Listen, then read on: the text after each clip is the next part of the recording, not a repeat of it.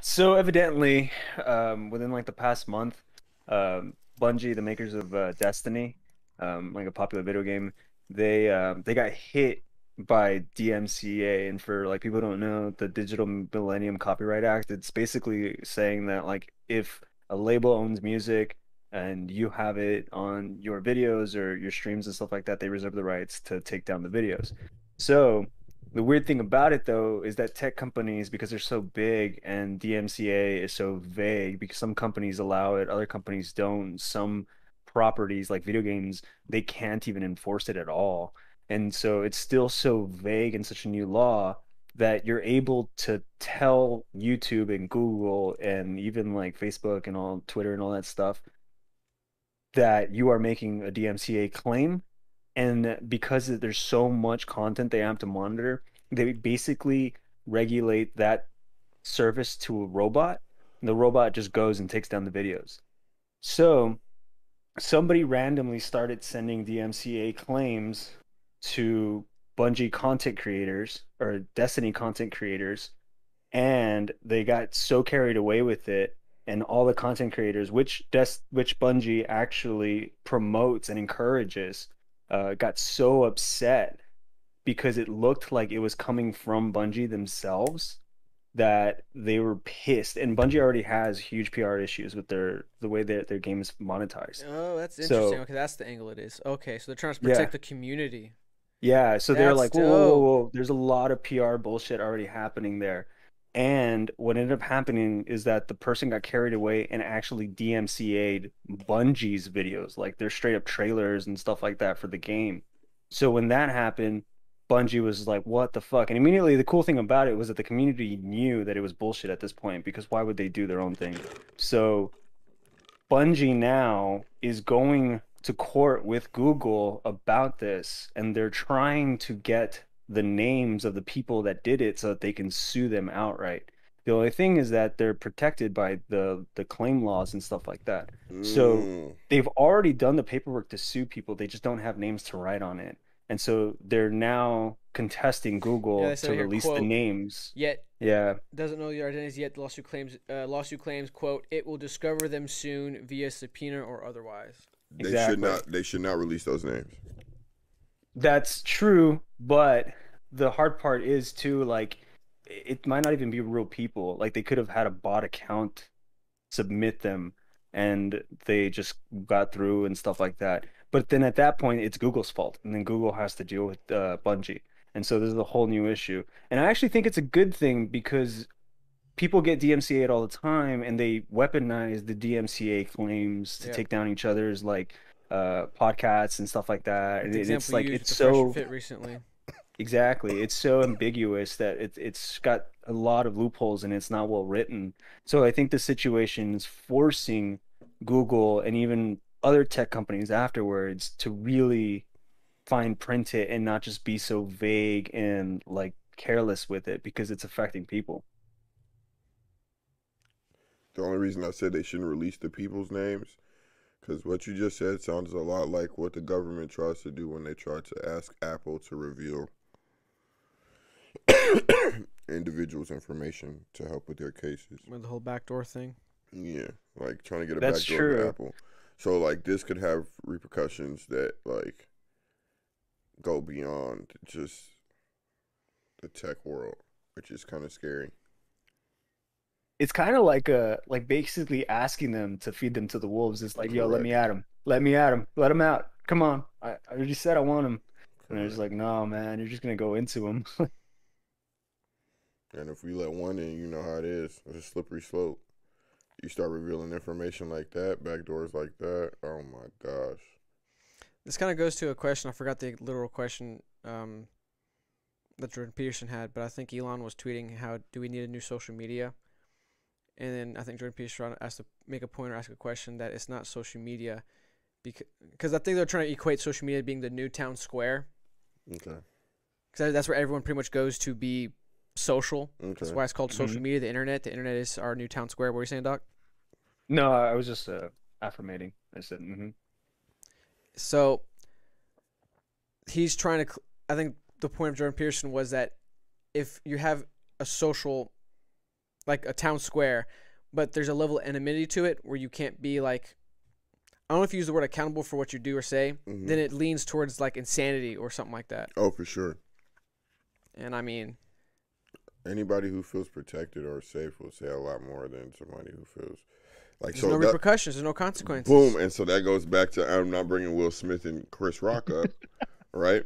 But part of the conversation too was like, yo, we agree that shit was ignorant, it was wrong, but we've always said on this podcast, when men speak, we speak with a certain knowledge that if I say this thing, you might want to fight me.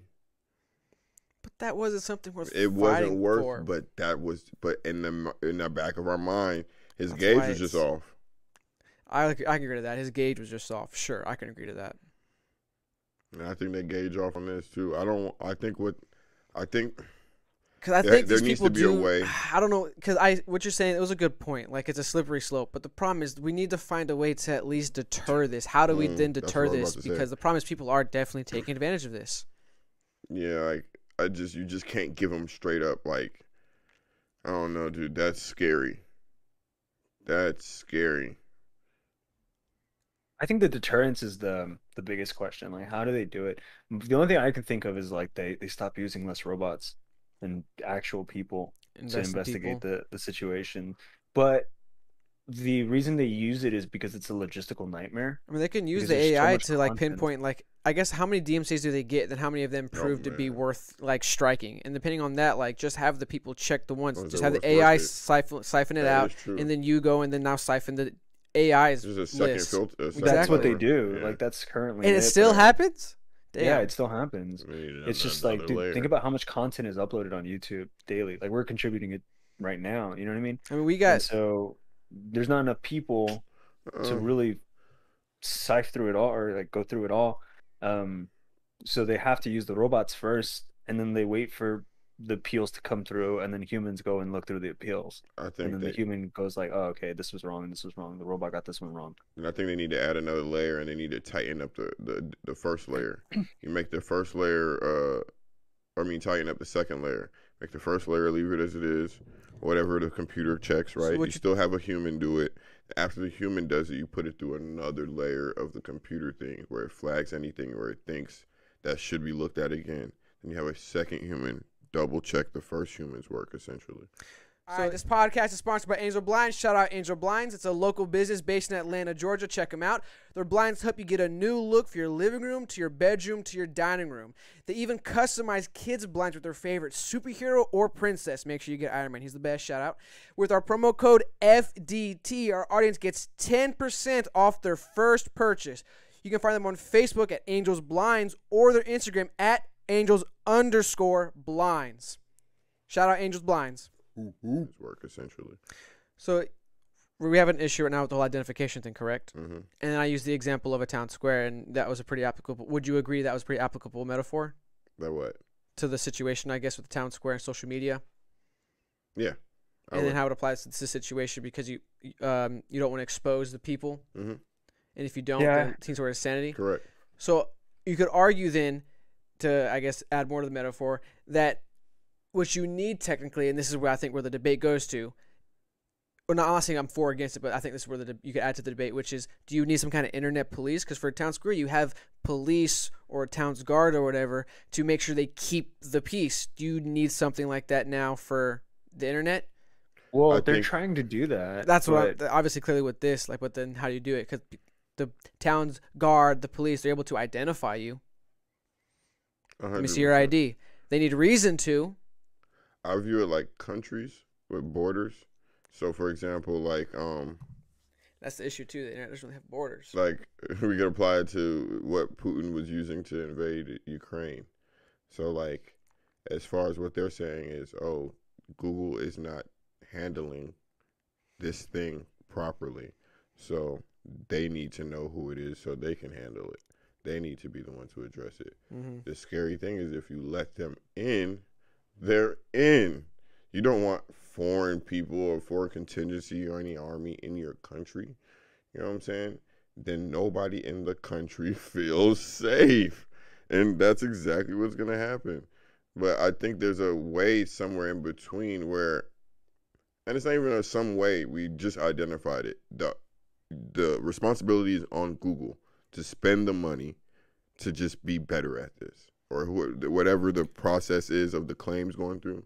Whoever looks at the claims, it's their job now to spend the money to make sure this doesn't happen. Because otherwise, they risk potentially Bungie not ever using their platform, and that's a huge. I would assume that'd be huge Yeah, it would be not if it escalates to catastrophic for that. them, but it would be big enough, and they could also make like a PR stink, which I think would actually be the best way to make this as big of an issue for Google as possible. To just make like a huge like, look, the DMCA stuff has to happen, and y'all can't control it, and y'all haven't figured out how to do it, and then just kind of lean into that and just kind of watch other people start getting behind that banner, because this is doesn't just happen to like a video game industry. This is happening to individuals who are running podcasts, like we were the Fresh and Fit stuff, like they were trying to DMCA people that were Using their content. using their content really just to criticize the content, even though they themselves view other content and criticize it as well and stuff like that. Basically, all spheres of like information that reuse and recycle content from each other runs into this issue. And so, even though it's completely disjointed, the results of this case could affect like even us. You know what I mean? Like viewing other people's content and stuff like that. Like, what if the Oscars fucking DMCA'd us for because they decided to, I don't know, fucking put a legal label on Will Smith shouting at Chris Rock, and then we can't fucking use it, and it's just like, really? So Yeah. And you want it'll be interesting to see, man. But to your like point of like the whole town square thing, that's kind of like the issue with the social media tech companies. Like, we want to leave it a town square because you want people to be able to talk about things But there are in the town regulations. square. Oh, I'm sorry. Yeah, they're already regulating it, and there's even other people that are like, oh, we need to get more regulated. And some people are like, well, we need to bring the government in to regulate it. No. And then we need the corporation to regulate it. And some people are more afraid of the corporation, and some people are more afraid of the government, and some people are more afraid of just like people saying whatever the fuck they want unregulated. And you even harped on it too, like the internet and these platforms don't have borders, so the regulation that works in the US isn't going to work in Bosnia and stuff like that, where like you could trigger a revolution and stuff like that. Or even like right now Russia, like they've banned a lot of social medias because they don't want information and that kind of speech to start circling. And it's just crazy. It's weird because I think virtually we're dealing with issues that are completely global, while in person we're dealing with just like what's happening within like our little physical town squares. I think growing up, we're I don't know, man, we're growing in a weird way, dude. Like we have to account for both things at the same time. It's strange. Well, we What have to be aware of our individual selves and our, I guess, what world selves. As cringy as that sounds, like how, like we actually now have an understanding how we impact the world now. Like once you react, phone is out recording you, and the whole world sees it. You always have to be cognizant Yeah. of that. The whole world might see what I'm about to do. and I know Instagram banned like 80 million Russian users and all that stuff or whatever. But what does it look like for your country to ban social media? How does that look? I would assume it doesn't look good. Like, does the page not load? Like, what does it look like? Do the apps on I your think phone? that's it. I think they get like a cannot load, And they and block maybe like a disclaimer like that says like government restriction or something like that, even or on the government app. region lock. No, I think they get that white page that just says like cannot load, and they might. I'm not too sure. I'm sure it would depend on the country, but there's like a probably a line that says like region lock or government restriction region lock. Yeah, that's what I was wondering. How that shit looks like. That's a wild thing to see. That I they agree. could ban That's social that's just scary. immediately. Boom. It's cut. All right, so that means Disconnected. they got their okay, cool. That's interesting. Boy, they can cut off communication. That's wild. Government has that power. That's why when like should government have it? No. Like, I don't know could you about that imagine one. if the government could cut off communication amongst us? That's wild. All right, we're going into a different topic now with that. That's Yeah. enough. That's enough fake deep thinking. Little doom and gloom. That is kind of scary now. I was thinking about it. I know. I look at John's face over here. It's like, okay, I think that's time to close it out right there. Yeah. Him and his Timbs on right now. That's scary. All right. Yo, thanks for making it to the end. We really appreciate it, and hope you all enjoyed the show. Make sure you hit that subscribe button, that like button, and the notification bell to get notified when we post our clips. Follow us on Twitter at PodcastFDT. Instagram, Facebook, and TikTok are all fake deep thinking. Check us out, please. FDT. Peace, y'all. Peace.